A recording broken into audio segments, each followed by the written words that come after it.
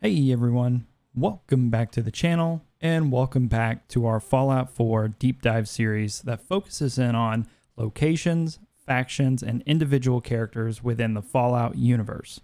Now, before we start getting into the details of today's episode, please consider subscribing to the channel if you're new here for more Fallout content in the future, and be sure to check out our Twitch, Kick, and YouTube live stream channels, all for future live streams, and that's all linked down in the description below. And if you're coming back, thank you very much. It's great to have you back. Make sure you guys like the video and share it with a friend. And if you've not joined our Discord or other social medias to keep up with future content, uploads, and live streams, make sure you guys check the description below so you can join our Discord and follow me on Twitter and whatnot. But without further ado, in today's episode, we will be focusing in on, in my opinion, one of the most memorable companions in Fallout 4, and that would be Cait. But without further ado, let's get into some Fallout 4.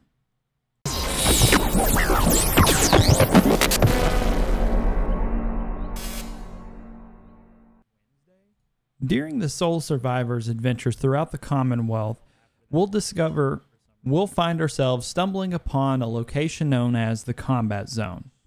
Now, the Combat Zone is within the Theater District of Boston, is built within the Orpheum Theater. Now, the Orpheum Theater was a pre-war theater venue in Boston, and it had been there well before the bombs ever fell. Now, upon entry to the Orpheum Theater or the Combat Zone, the Sole Survivor is going to encounter many raiders. Now, once the Sole Survivor has cleared those raiders out, we then will have an opportunity with interaction with a ghoul named Tommy. Now, Tommy is the owner and ruler or runner of the Combat Zone, and we'll talk about him a little bit here in a little bit, but it's during this conversation and interaction that we're introduced to our soon-to-be companion, Cait. You ain't bringing in caps, little bird. You ain't an asset. You're a liar. All right, guys, so we're going to dive into Cait's background, but as always, I want to note that we're referencing the Fallout Wiki for this section, as always, so make sure you guys support this website. It's super awesome, full of a lot of different fandoms, and the info is dug up and written up by some amazing, passionate fans of Fallout, so make sure you guys go over there, check it out, support it. But Cait, she was born into a distant and abusive family of Irish descent around the years 2260 or 2261. She remembers her parents would routinely abuse her both physically, mentally, and verbally for the first part of her life. She attempted to run away twice. The first time she ran away, her parents locked her away in their shed. And then the second time, well, they broke her legs to teach her a lesson.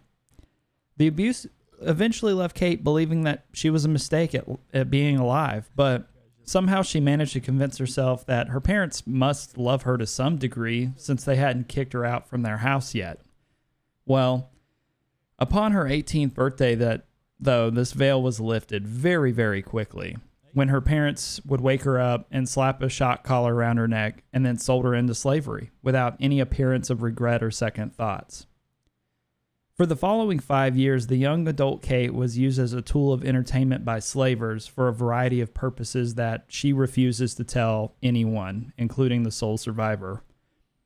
While it wrecked her emotionally and warped her personality as any major series of traumatic events would, Cait ultimately overcame. She was able to push through her large level of resentment towards her captors and managed to learn a few tricks of their trade.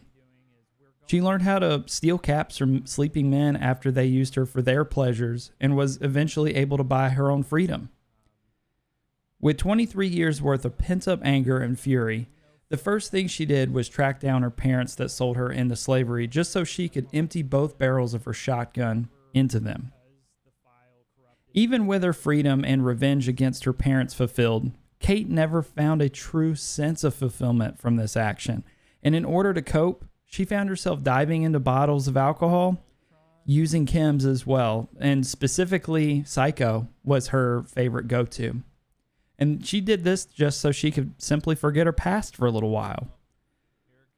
At some point, our companion found her way to Tommy Logan, the owner and operator of the combat zone within the theater. We previously mentioned him in our opener, where Cait became a cage fighter and fought to provide her with the funds for her alcohol and chem abuse to distract her from her past.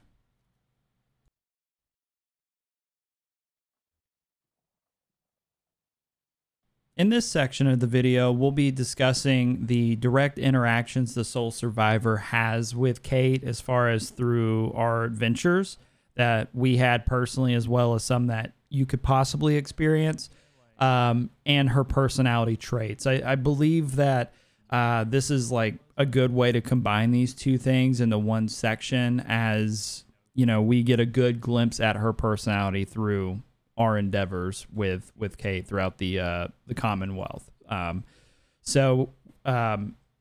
really, really, truly think that like Cait as a companion and NPC are summed up very well through understanding her personality.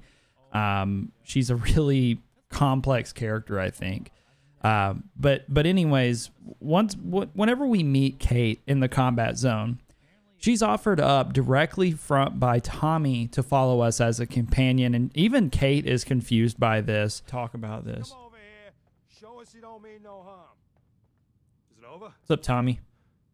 Well, that could have gone worse. Yep. I don't know. Seemed quite the performance from where I was standing. Are you fucking high or something? Why am I asking? She probably Of is. course You are. Was still winning the fight, wasn't I? You're strung out and getting sloppy, is what you are. Of course, I suppose you ain't got to worry about that now. Seems this one just put us out of business. I'm not sure if I should kiss you or have my little bird here feed you your own entrails. I told you to quit calling me that. I'm sorry. It just seemed like you guys might be in trouble. Trouble? Nah. But keeping those idiots entertained was what kept the lights on. Not exactly sure what we're gonna do now. To hell with them. More'll come. Just need a quick breather and I'll be ready to go. Oh, breather? What? So you can slam more of that junk into your arm now? Now, you know what? I think this was a blessing in disguise. You caught the end of that bout. What'd you think of Cait's work? Ability. To me, and to yourself. So, here's what I'm thinking. What say I let you take over her contract? She goes with you, watches your back. Look, you'd be doing me a favor while I try to get the place back in order. What do you say? Me? And him? Why? Why would you want her to go with me? Yeah, Tommy. Just why the hell you trying to get rid of me? Maybe I just think you deserve some time off. Maybe I like this one's face. I don't know. I usually got a good sense about this sort of thing. So what do you say? Seems like he's trying to pass her off. What's your thoughts, Cait? I'd like to know what Cait thinks. Don't I get a say in all this? That ain't how a contract works. Besides, you really want to stay here? No audience, no caps, no one to talk to, but yours truly. Jesus. Point taken. Atta girl. So, she's on board. Now what about you? I know you guys just love the mic burps. I'm sure it makes you just Sure. so happy to be here. Good. It's settled then. And here, take this. It's the purse from the last fight. Exterminator's fee. Now, just wait a second. Hey. What exactly are you gonna do without me here? You don't need to worry about me. I'll get this place set up right. Maybe find a less blood-soaked clientele. Now get the hell out of here. You ain't welcome anymore, little bird. You're a real son of a bitch. You know that? Dang, You man. don't have to tell me. Booted her out. Find me then when you want to head out. Cool.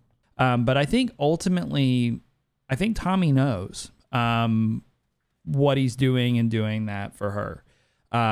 As a companion, she's extremely skilled with her abilities in lockpicking. AP boost when you gain max affinity through the Trigger Rush perk, which is a really good perk. To obtain that, though, that max affinity, you must do her optional quest, Benign Intervention, which I think is an incredible quest. And to get there, that whole process is like a really fulfilling experience as a player during this part of the game. But throughout her travels with the sole survivor, we learn about Cait's trauma and pass through dialogue options. Building up to these dialogue options, though, we learn that Cait is a deceptively convincing, tough Irish gal, but deep down is a broken woman with a lifetime of misery behind her. And we talked about some of those in the background section, so we're not going to dive back into that. But I do think it's important to note that certain interactions, things that happen in our lives, shape us, shapes our personality. And I do think it would be a huge disservice to Cait to not acknowledge that many of those things definitely shaped her. When Cait begins to open up to the sole survivor, we can tell and we learn that she's extremely scared to do so, as everyone she's ever been vulnerable with has betrayed her trust in some way or another. Cait is in fact a character that the sole survivor can romance, but it takes a lot of work to get to that point. You have to constantly, be reassuring of her and her existence, and make her understand that her experiences are true, they're real, that she is there is nothing wrong in how she's feeling, that it's perfectly normal and appropriate how she feels about her experiences from her past. Once we get her to a point where we're going in a path of being able to romance her through dialogue options, she will approach us about curing her of her addiction, like assisting her with her addiction, and that will open up the quest line, Benign Intervention. Hey there. Quit stalling. I need you to help me, please. Yeah, anything you need. Anything you need, Cait. I was hoping you'd say that. We're friends now, which means I can trust you with anything. I'm also hoping it means you've got me back, because I need it now more than ever. I got you, Cait. I'm sick, and I don't think I can hide it from you anymore. Okay, calm down and take a deep breath. If you're sick, I want to help you. Believe me, I want your help, but I'm scared. I'm scared that you'll hear the truth and that I'll lose you as a friend. God, I'm making a hell of a mess of this. I didn't think it would be so tough. You'll never lose me as a friend, no matter what you say. Damn you for being so nice to me. I started this, so I suppose I need to finish it. Ever since I left home, I've been using Psycho. I don't know why I'm still taking that crap, but I can't stop. And believe me, I've tried. I can't even go a day without it anymore, and I'm fucking sick and tired of it. I've even been doing it behind your back, sneaking doses when I think you aren't looking. Worst of all, it's been making me sick. I've been spitting blood and I don't feel right inside. I need to get this shite out of me system before I wind up dead. Can your psycho addiction be cured? Normally a wasteland doc could handle it, but I've been using the stuff so damn long they can't help me anymore. There's only one other way I know, but it's not gonna be easy. It's like a vault. There's supposed to be a vault somewhere out here. Yeah, Vault A place 95. called Vault 95. I've heard that Vault Tech used it for some kind of social experiment. Stuck a bunch of junkies inside to poke and prod. Well, they supposedly had some special method to clean up those blokes in there. Some kind of a machine or something. If we could get inside, maybe that machine could help me. Now, through this quest line, the sole survivor will allow Cait to make her request to be cured of her addiction to chems and alcohol. And whenever she's opening up to the sole survivor about this, she emphasizes her issues with her health. It's declining due to her dependency on Psycho specifically, but chems, ultimately just drugs and alcohol. If we choose to assist Cait, we can take her over to Vault 95 and clear the vault, which contains a device that just might assist with a desire for a cure. Now, whenever we initially discover the area, Cait is very hesitant. She's not sure if she knows, she doesn't know if she can do it. And we can choose to encourage her or, be negative about the decision for, and kind of like lead her in the change in her mind. We have a lot of dialogue options. Me and the type of person I am as a player, I encouraged her to go for it. And if you want to see that part of our playthrough, you can go check it out over on our channel. It's called Cait's Request, I think is what it's called. but it's like it's in the 20s. We're pushing 50 episodes now by the time this goes up on the channel, but it's like in the 20s. So it was quite a bit ago in our playthrough. But even though she's gone through these very extremely challenging, difficult trials, what's really fascinating about Cait is that she has yet to cave to the difficulty of life. We do learn from dialogue options that she has looked down the barrel of her shotgun well more than one time and has yet to pull the trigger, which obviously is a good positive thing. And I know that's a dark subject matter to touch on, but I think it's important to emphasize that I think deep down somewhere in there, Cait knows there's a purpose. She has meaning, and she's still trying to find it. And I think that is displayed through that interaction and that discussion with her. I'm glad you're all right. I was worried about... Cait, to me, is one of my favorite companions throughout my adventures with Fallout 4. She's someone that is way more relatable than we even realize. She's experienced loss, betrayal, pain, and suffering, both mentally and physically. The true definition of "it is what it is" that I hear so many people say after experiencing something tragic. However, she is a true representation of overcoming adversity in life. Her methods of overcoming some of these situations were not exactly ideal, but she was able to overcome and break free from those that had her enslaved and gain the ability to escape her captors. While she did gain revenge, she learned her issues would not be solved simply by removing her parents who betrayed her, which I feel like through different means, obviously not, but people learn that lesson daily.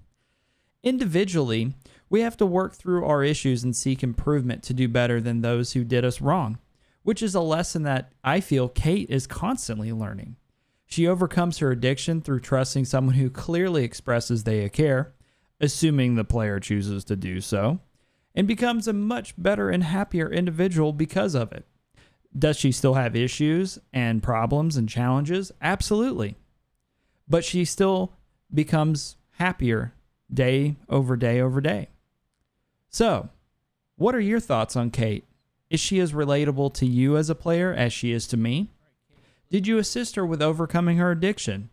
Let me know down in the comments below. I would love to know your thoughts and your takes on Cait as a companion and as a character. If you enjoyed this episode of our Fallout 4 Deep Dive segment, please be sure to like the video and subscribe if you're new here. And if you've not done so already, please consider becoming a member of our Patreon if you'd like to support future videos like this one. But until next time, guys, stay safe out there in the waste. Keep your Nuka-Cola stocked and your Mentats ready. And we'll see you on the next episode of the Fallout 4 Deep Dives. Well, that could have gone worse. Yep. I don't know. Seemed quite the performance from where I was standing. Are you fucking high or something?